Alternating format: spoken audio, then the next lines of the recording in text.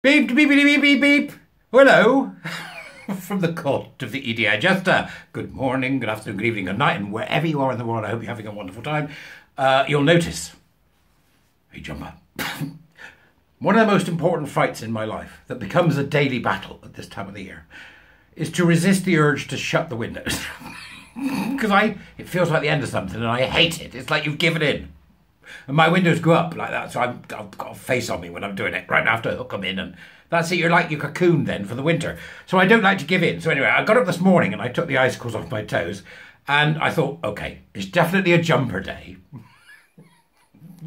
But I'm not shutting the damn windows. So my fight to not shut the windows until the 1st of November continues. Okay. I don't know what the hell I'm talking about. But, so, this is just musings, general ramblings and updatings thereof, okay? So if you're expecting something profound, go do something else. So here we go. What we got? Right, so Joe Phoenix is in the old tribunals, right? About the OU, the Open University. And if you've not seen tribunal tweets,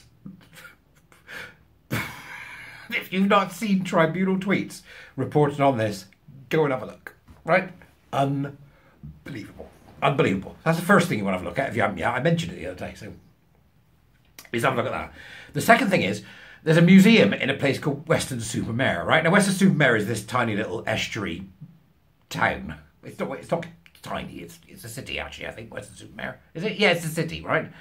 There's a lovely place called Uphill with a church at the top, and you used to have a ploughman's lunch at the pub years ago and all that sort of stuff. So Weston-super-Mare is a gloriously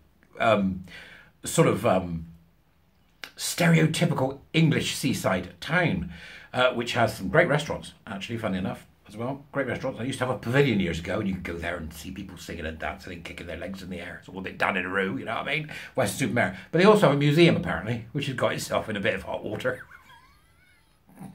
Again, you'll find it on the Twitters. If I can find it, I'll stick it in there. It's like there's a number of little things that have been happening that have amused me. And they put up this unbelievably libelous poster linking LGBT Alliance to the far-right evangelical Christian Nazis. You have to see it to believe it, right? Extraordinary. Extraordinary. And, of course, people went, excuse me, you little tin pot museum, you, what are you playing at? What exactly is this? And it took like about an hour and a half, 2 hours, and then they put out this disgruntled message that just said, we have removed the text. They didn't say anything else. They said nothing else because they're all cowering, you know, in their seaside hole because they know what they've done. They've made a huge mistake. It's funny watching people try to actually justify what was said. It's just surreal. They're all mad as hatters. Mad as hatters. If I can find it again, I'll put it in the Dubris, so you've got a link to the Twitters to see what the hell is going on. I mean, really, you know? So I responded to them and said, yeah, thank you for that. What did you do wrong that meant you had to do it? Question mark. And they're not engaging at all. They're not engaging. It's like people are gradually learning. We buggered up. Stay off the socials. Where's the intern? Tie him to that chair. So I found that extraordinarily amusing. Less amusing and by far more serious is what's happened in Australia. They've eradicated lesbianism in Australia. It doesn't exist. It doesn't exist in law. That's what's happened in Australia. You don't think this is serious? You are miles away from where reality is if you don't think this is serious. They can no longer gather as women without men, LARPing and pretending they're lesbians. Perverts, fetishists, cross-dressers, knicker-fumblers, bra-regarders. Now they can do it, they can't do it. That's what's happened to lesbians in Australia.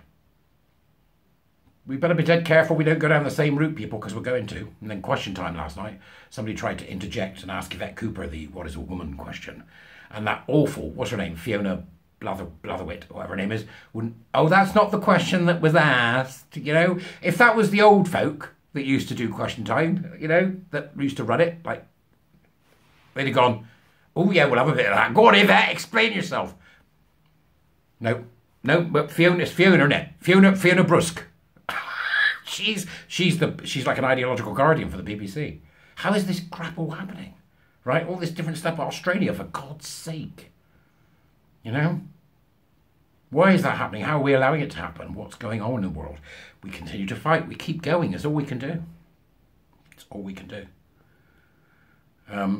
So that's, you know, the basics of what's going on at the moment in terms of musings. Other than that, you'll notice that I put up like these desktop pictures. I'll put them up again today at some point, which is just my ramblings with a picture of me looking quite aviatorish. I thought, I didn't realise to put it up. It looked like I was about to get in a biplane and kill, you know, and shoot down some fuckers. But go and have a look, right? But it's just me having some musings. And I get a bit wordy when I write stuff, so it's a bit wordy. Forgive me for being a bit wordy. I can be wordy in real life as well. But that, you know. So they're up and about. If you want to have a look at those, you can share some of them. Might be worth sharing. So here comes the next bit.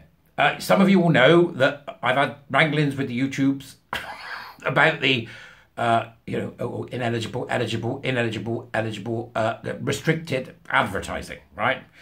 It's not them, it's the algorithm. And inevitably, when I go back to them and I say, why is this restricted? And they'll go, oh, sorry, you know, we've had a look, it's all right. But it was taking 7 to 10 days. Anyway, they wrote to me and said, can you take part in our survey? So I took part in the survey and I put on there, look, this 7 to 10 days business has got to stop. And to their credit, now they do it in 48 hours.